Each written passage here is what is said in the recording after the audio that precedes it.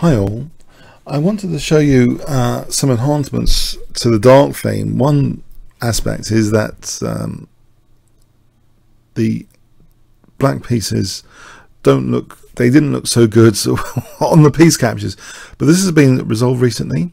Also, the menu font color is slightly lighter shade of grey, and you might want to use this interface setting. In fact, could I poll you, with this video, if you prefer this, and we'll play a few moves. Okay, I'm just going to play a few moves very quickly. And some of these games are against you guys, and no, I haven't been strictly playing too much recently. I became overloaded when hundreds of you started playing. I didn't realize how overloaded I would feel, so I'm hoping you can do other stuff on the site like playing tournaments, etc. But I'm occasionally playing moves. Maybe there should be a regular hour in the week I play moves. But anyway, so I think some of the issues have been resolved. If we look at the current games page, I think this looks pretty sweet, the position view. Summary view. Also, these are not totally white. Some of these boxes, these basic styling. I think it looks pretty cool. I don't know about you guys. So the main kind of sheet is on a lighter grey, and then it's dark black hair.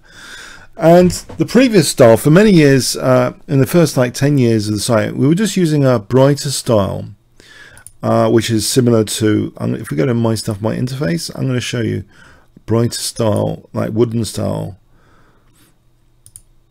And I'm not entirely sure, so you have to log out, you click log out and log back in. So this brighter style was standard on the site. It's bright, obviously. And I don't know, do you prefer the dark style or the brighter style? So yeah, the font is now back to black mostly. Hyperlinks, of course, are hyperlink colors. So if we play some moves here, let's not lose too much material. So I'll do something about E4 and put my queen there and fix against A4. Now, this is not how proper correspondence chess is played, I've got to say. So, yeah, I'm moving a bit too quickly. Bishop H6 is not working. What about Queen G3? Probably not a great move.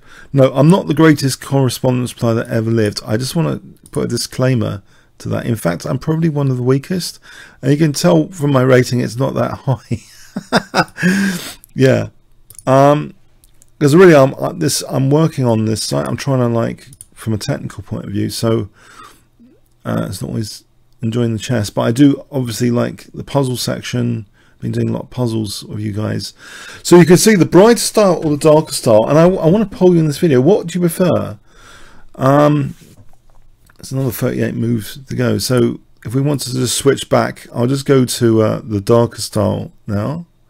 And it's wooden freeboard, lighter menu text if you want to find it on your own interface settings. So my interface, I think it's pretty cool. Yeah, there is I know you have to log out and log in because there's so many settings that change actually. The move log here is not activated on the left because I think that's clutterful. The reason for that, it gives actually extra space. If you've got a large monitor, I have here, I can maximize the board to get to 72 by 72 for each piece. These are SVG graphics and they don't lose too much, as you see, quality. They don't lose too much quality. And it's the same pieces I've been using in videos. So actually the videos have been influencing a bit this idea of going to the dark style was actually inspired by the recent videos this year. Because I think to me, there's an aesthetic going on here that I think the board is kind of lit up and emphasized. It's more emphatic for the board, and you don't really want to be distracted that much by too much else. So that's kind of the theory behind this. So yeah, I just wanted to poll you guys. Do you prefer this dark style? Let's play a few more moves here. Queen E2, not particularly good moves. Bullet style moves, bullet chess moves in correspondence. So my expectation is not to become correspondence world chess champion. Well, I couldn't do anyway. No. Hang on. There's a piece I can take here. Might as well do that. I spotted that. Yes. Okay. Bring the rooks in. When you've got so many moves like this, traditional correspondence chess, if you're serious, you only have like 20 or less games, I think, usually, the serious players, and some organizations allow computer use like ICCF, but no, you're not meant to use computers on, especially on all the casual correspondence chess servers. You're not really meant to basically cheat. You're cheating if you use an engine. You're just cheating yourself and your opponent, and it's not nice. So, but you can tell from people's ratings, and if they lose, generally, if they're losing and playing blunders, that they're okay. Just look at their past games and stuff. So yeah, you're getting an idea, I hope, of the dart style and various things that can happen, like message boxes and stuff. Yeah, I'll say sorry. Okay, I did forget about the game. And by the way, you know, you can put emoticons and stuff. Okay, so yeah, I'm getting to like the dart style. I think this is a lot of fun myself. And if you want to go really extreme, a moment of great focus on a particular game, you can click hide. Whoa. So no, again, minimal distraction philosophy.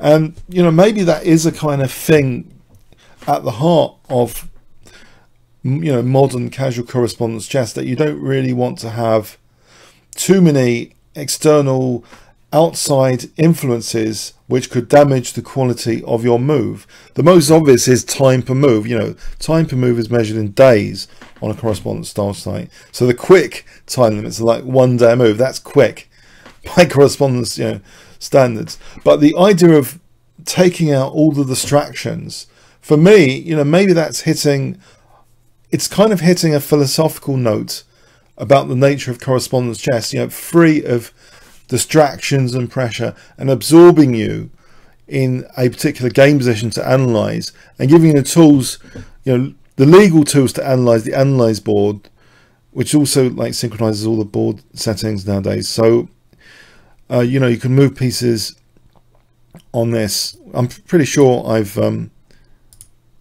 shown you this stuff before. I've played lots of so we can analyze and then just close the window actually to just go back, so it's no hassle to reload this page.